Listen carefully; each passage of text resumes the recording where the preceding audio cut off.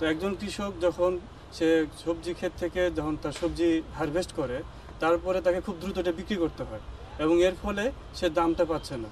এবং এর ফলে সে যেমন আর্থিকভাবে বঞ্চিত হচ্ছে, এবং একই সঙ্গে বাংলাদেশের যে গ্রামাঞ্চলে যে অর্থনৈতিক অবস্থা সেটাও পরিবর্তন হচ্ছে না। এই এই গ্রামাঞ্চলের এই দরিদ্র কৃষকদের সহায়তা করার জন্য বাংলাদেশের ঢাকাভিত্তিক এনজিও পদক্ষেপের ডক্টর শেখ তানভীর হোসেন, আমরা দুজনে এই একটি জিরো এনার্জি কুল চেম্বার তৈরি করে সেটা পরীক্ষা করার উদ্যোগ নিই, এবং বর্তমানে আমরা এখানে 12 দিন পর্যন্ত আমরা কুল চেম্বারে বিভিন্ন ধরনের সবজি, বিশেষ করে টমেটো, বেগুন, তারপরে আপনার পটল, সজনা, আরও কিছু মরিচ, এ জাতীয় সবজি আমরা রেখে দেখেছি, এবং দেখা গেছে যে রুম টেম্পারেচারে আমরা যে সমস্ত সবজি রেখেছিলাম সেগুলো 3 থেকে 4 দিনের মধ্যে সম্পূর্ণ নষ্ট হয়ে গেছে। এগুলো বিক্রি অনুপযোগী এবং ব্যবহারের অনুপযোগী। কিন্তু এই জিরো এনার্জি কুল চেম্বারে আমরা যদি টেম্পারেচার 22 থেকে 27 ডিগ্রি সেন্টিগ্রেডের মধ্যে রাখতে পারি এবং ময়েশ্চারটা 99% থাকে, তাহলে সেই সবজি কমপক্ষে 10 দিন থেকে 12 দিন পর্যন্ত সুন্দরভাবে রাখা যায়। আর ময়েশ্চারটা সংরক্ষণ বা 99% রাখার জন্য আমরা প্রতিদিন 100 লিটার পানি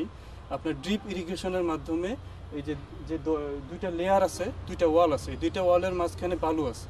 এই বালুটাকে আমরা প্রতিদিন 2 বার করে ভিজাই, এবং এই ভিজানোর ফলে এই বালুটা একটা ব্যারিয়ার হিসেবে কাজ করে, বাইরের টেম্পারেচারটাকে ভিতরে আসতে দেয় না, আর ভিতরে যে ঠান্ডা টেম্পারেচার সেটা বাইরে যেতে দেয় না, এবং একই সঙ্গে যেন মশা,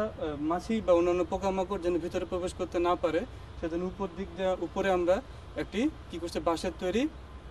ঢাকনি, এবং সেই ঢাকনিটা আমরা মশারি জাল দিয়ে ঢেকে দিচ্ছি। বাইরের ওয়ালটা 70 সেন্টিমিটার আর ভিতরের ওয়ালটা 90 সেন্টিমিটার ভিতরেরটা, এবং এই 90 সেন্টিমিটারের মধ্যে আমরা 10 সেন্টিমিটার পুরুত্বের নুড়ি পাথর এবং বালু দেওয়া হয়েছে। এই বালুটা যখন ভিজা থাকে এবং নুড়ি পাথরটা ভিজা থাকে, তখন সে ভিতরের ময়েশ্চারটা দিনে এবং রাতে মোটামুটি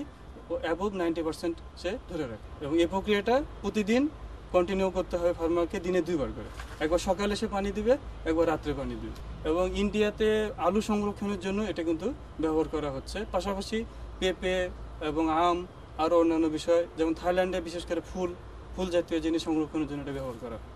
এবং বাংলাদেশে এটা আমরা প্রথম নিয়ে আসছি, এবং আশা করতেছি যে আমরা এটা যদি